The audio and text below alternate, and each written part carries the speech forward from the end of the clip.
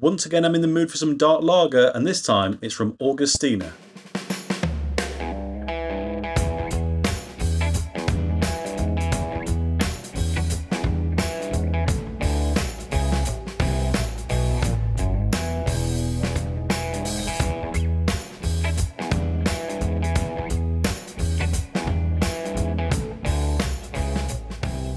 Hello and welcome back to the channel, and yes, today we're taking a look at this. It's Augustiner Brau's Dunkel.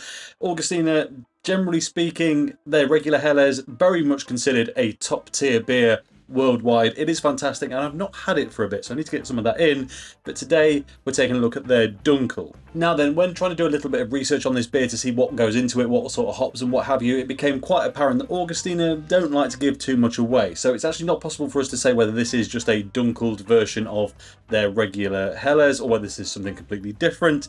But it's fairly safe to assume that there should be at least some similarities. What is a Dunkel? Well, traditionally a Dunkel is a dark lager. I'm a big fan of dark lager, as you've probably seen if you've seen some of the previous recent videos.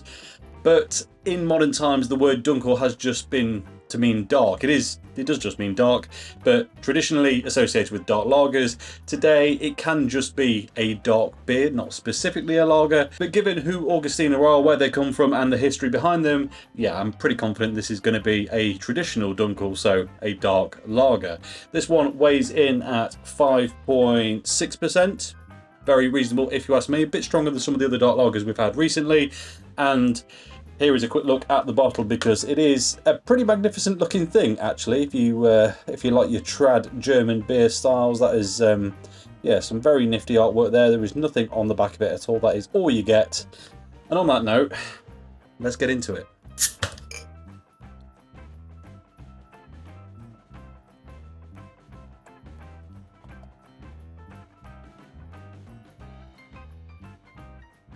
Would you look at that? Now then, that is a beautiful beer to behold. In the glass, not as dark as some dark lagers. I think even on camera, this is coming across as a kind of reddy brown, almost British ale in colour beer. The behaviour, the carbonation, the head on it does look very lagery though, so I think we're definitely down that traditional Dunkel route. If I hold it up to a light, yeah, it's distinctly the kind of burnt orange in colour, this beer. Head is dissipating quite quickly. That is probably these new glasses I've got. It does take a while for the insides to become, I think, delaminated and a bit more, well, glassy, if that makes any sense at all. There is a proper term for it. I'm sure someone will let me know in the comments below. But yeah, ignore the fact that the head at the moment is dissipating, because I suspect that is just this glassware and the fact that it's new. But otherwise, I mean, it's a really good looking beer. Clarity absolutely there, as you would expect from a German beer. This isn't a bottle fermented beer by any means. Yeah, looks very appetizing. Right then, aromas. That smells truly, truly brilliant. I mean, big, bready, depthy, a bit of toast, a bit like malt bread, malt loaf. It's got that slightly richer, almost spicy thing going on, which I suspect is from Munich malts, which is what a lot of the Oktoberfest beers use. Also gives it a bit more colour, and actually thinking about it, it doesn't look all that dissimilar in terms of colour from a Marzen. So yeah, I think it's likely to be along that line. It's a little bit less in ABV, of course, but lovely, thick, bready, almost cakey aroma on this. And there is something else just sitting in the back there that I'm trying to put my finger on. It's got this really depthy bran, all bran, whole grain loaf thing going on. Like, it's immensely rich, full of nutrients, full of life. But kicking around in the back, there is something just a little bit herbal, presumably the hops, a little bit zingy, fresh. It's not citrusy, kind of verging on something like cola, but not quite there. Do you know what I mean? When you get that kind of that fruit mixed bag sweetness where you're not really sure where it's come from. Like, yeah, I don't know, maybe I'm imagining things, but that's, yeah, that's kind of what I'm getting. Right then, let's get into it, shall we? Cheers.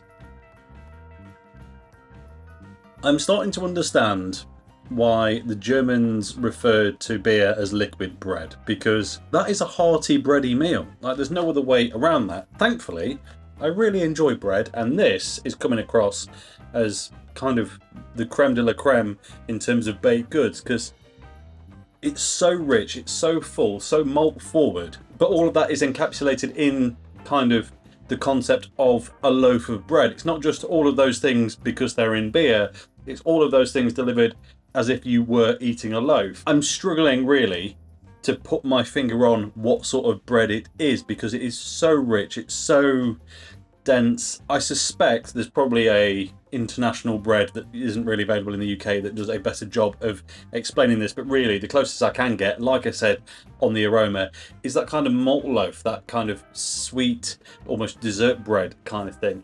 It's not as sweet as that, but in terms of a richness and as an intensity, that's exactly where it is, just kind of minus the raisins and currants and sultanas. That truly is absolutely incredible, and I've been talking for a few weeks now about, you know, how good Budvar Dark is. Then the Kronbacher Dark came in, hit those two side by side, both incredible dark lagers.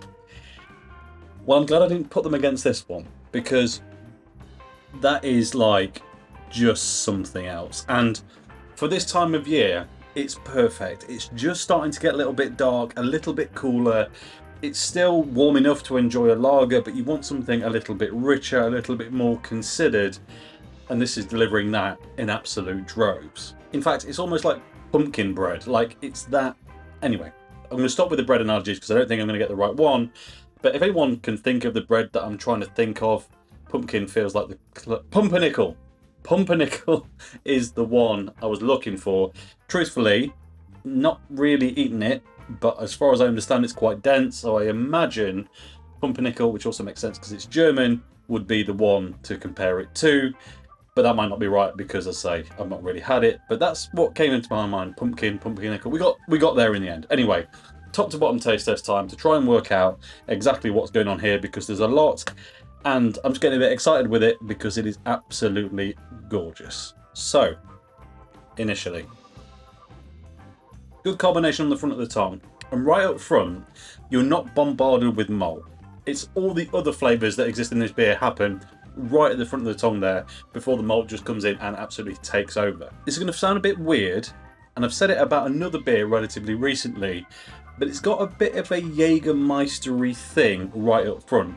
It's not as strong, it's not as offensive as a lot of people find that drink, but it has this herbal note, and blended in with maybe a little bit of licorice, which, you know, this kind of quasi-medicinal thing.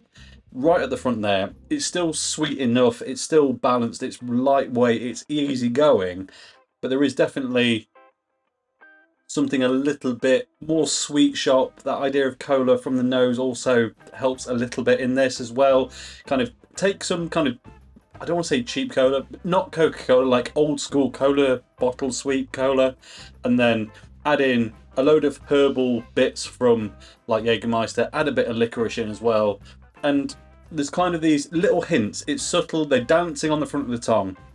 If you don't like those flavours though, do not worry, because it's not even got off the first kind of tip of your tongue before that malt comes in absolutely swinging, and it really does absolutely blast. Because then over the proper first third of the tongue, well, a few hints of spice, proper rich, depthy. It's not whole bran or super dense bread at this point. It's kind of light, airy, maybe rye heavy bread. And then as it gets to the mid tongue, starts to balance itself out. A few hints of orange peel actually, which now I'm analysing it, I didn't really pick up before. There's like this not truly citric but slight hint at something that way. Kind of candied orange peel comes to mind. It's not maybe as sweet as that, but it's not as acidic as just regular orange peel, so hopefully that gives some kind of balance there. And then back of the tongue actually isn't as over the top as I first thought it was. Now again, analysing it, you're starting to get a hint of all bran, really heavy malt and wheat kind of notes coming in there. As I say, super rich brown bread is the best way to describe it, but at that point it's just a regular, very good quality whole grain loaf.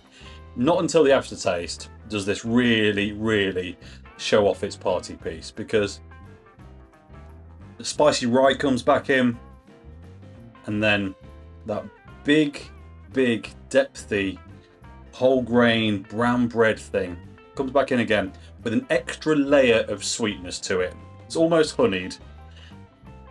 but it's so rich and savoury that there's no chance for it to get too sweet at all. It doesn't matter how much they throw at this in terms of sweet things, it's going to take an awful lot to turn it into something sickly, because whilst the malt character of course is sweet, it has such a robustness to it, a slight bitter, a slight almost umami light char to that malt.